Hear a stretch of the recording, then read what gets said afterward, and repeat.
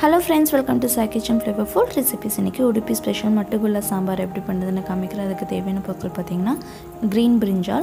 இது வந்து Udupi பக்கத்துல மட்டுங்கற ஒரு பிளேஸ்ல இது விளையும். அதனால தான் அதுக்கு பேர் வந்து Mattu Gullaன்னு பேரு. பச்சை கத்திரிக்காய்க்கு தூரம்பருப்பு வந்து ஒரு அரை கப் எடுத்துக்கோங்க. அது ஒரு 15 நிமிஷம் தண்ணியில நான் ஊற வச்சிருக்கேன். கொஞ்சமா சின்ன அளவு வந்து புளி எடுத்து தண்ணியில ஊற வச்சு எடுத்துர்க்கேன். இந்த கத்திரிக்காவை நல்லா கட் பண்ணி இந்த தண்ணியில போட்டுருங்க. இப்போ ஒரு குக்கர்ல நம்ம ஊற வச்ச துவரம்பருப்பை ஆட் பண்ணி அதுக்கு அப்புறம் கொஞ்சமா ஒரு 1/4 ஸ்பூன் அளவுக்கு மஞ்சள் தூள் ஆட் பண்ணிக்கோங்க. இத ஒரு 2 விசில் விட்டு குக் பண்ணிடுங்க. இப்போ சாம்பார் பொடிக்கு என்னென்ன பொருட்கள்னு பார்த்தறலாம். 2 ஸ்பூன் அளவுக்கு வரமல்லி, அதுக்கு அப்புறம் 1 ல இருந்து 1.5 அளவு கடலை பருப்பு, 1 ஸ்பூன் அளவு உளுத்தம் பருப்பு, கொஞ்சமா கருவேப்பிலை, 1 ஸ்பூன் அளவு ஜீரகம், கொஞ்சமா ஒரு 1/4 ஸ்பூன் அளவுக்கு வெந்தயம், 2 ஸ்பூன் அளவுக்கு துருவிய தேங்காய், காரத்துக்கு ஒரு 3 ல இருந்து 4 வரமிளகாய். அதுக்கு அப்புறம் நல்லா வாசனைக்காக பெருங்காயத்தூள். இப்போ ஒரு pan வெச்சுக்கோங்க. pan வந்து நல்லா சூடான பின்னாடி 1 ஸ்பூன் கொஞ்சமா ஆயில் ஆட் பண்ணிக்கோங்க. ஆயில் ஆட் பண்ணிட்டு தேங்காய் தவிர எல்லாத்தையும் ஆட் பண்ணிடுங்க. தேங்காய் வந்து கடைசியா நம்ம ஆட் பண்ணிக்கலாம். இப்போ இத நம்ம எல்லாமே நல்லா ஒரு வாசனை வர மட்டும் ஒரு லைட் கோல்டன் வர மட்டும் ஃப்ரை பண்ணுங்க.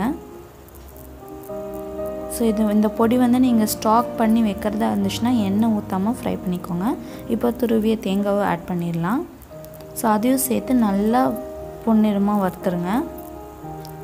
இப்போ இந்த மாதிரி நல்லா பொன்னிறமா வறுத்த பின்னாடி கொஞ்சமா பெருங்காயத்தூள் ஆட் பண்ணிட்டு அதையும் நல்லா mix பண்ணி விடுங்க. இது வந்து நல்லா சூடாறணும். இப்போ எடுத்து வச்சிரலாம். சூடு ஆறட்டும். சூடு ஆறின பின்னாடி ஒரு மிக்ஸி ஜார்ல இப்போ நல்லா சூடாறிச்சு ஒரு மிக்ஸி ஜார் வச்சு நம்ம அந்த வறுத்த எல்லாத்தையும் அதில் ஆட் பண்ணிடுங்க. ஆட் பண்ணி தண்ணி சேர்க்காம ஒரு ஃபைன் பவுடரா நம்ம அரைச்சிட்டு வந்துடலாம். இப்போ ஒரு ஃபைன் பவுடரா அரைச்சிட்டு வந்துடலாம். இப்போ ஒரு நல்ல பவுடர் அரைச்சிட்டு வந்தாச்சு. நம்ம உடுப்பி சாம்பார் பவுடர் இந்த மாதிரி தான் செய்வாங்க. இப்போ வேக வச்சு எடுத்த துவரம் பருப்புல நம்ம கட் பண்ணி வச்சிருக்கிற கத்திரிக்காவை நம்ம ஆட் பண்ணிடலாம் அதில். எல்லா கத்திரிக்காவும் ஆட் பண்ணிடுங்க தண்ணி இல்லாமல். ஒரு டைம் நல்லா கலந்து விட்டுட்டு கரைச்சி வச்சிருக்கிற புளி தண்ணி அதையும் சேர்த்துருங்க. சேர்த்துட்டு இதை ஒரு 3 விசில் வர வரைக்கும் குக் பண்ணுங்க. அப்போ தான் காயெல்லாம் நல்லா குக் ஆகும். இப்போ ஓப்பன் பண்ணி பார்த்துடலாம். 3 விசில் விட்டாச்சு. நல்லா காயெல்லாம் நல்லா குக் ஆயிருக்கு. அந்த பருப்பு இன்னும் சேர்ந்து நல்லா குக் ஆயிருக்கு. இப்போ அரைச்சி வச்ச மசாலா பவுடர் ஒரு 2 ஸ்பூன் அளவுக்கு நான் இப்போ ஆட் பண்ணுறேன். தேவைப்பட்ட ஆட் பண்ணிக்கலாம்.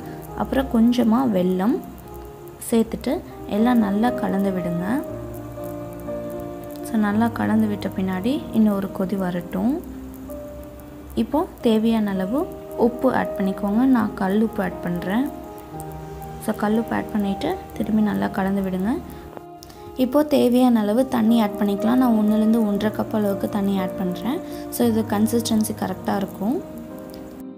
தாளிச்சு கொட்டினா சூப்பராக இருக்கும். 1 ஸ்பூன் நெய்யில் கடுகு ஆட் பண்ணிக்கோங்க. 1 ஸ்பூன் உளுத்தம்பருப்பு, கொஞ்சமாக கருவேப்பிலை, ஒரு வரமிளகாய் கிள்ளி போட்டிருக்கேன்.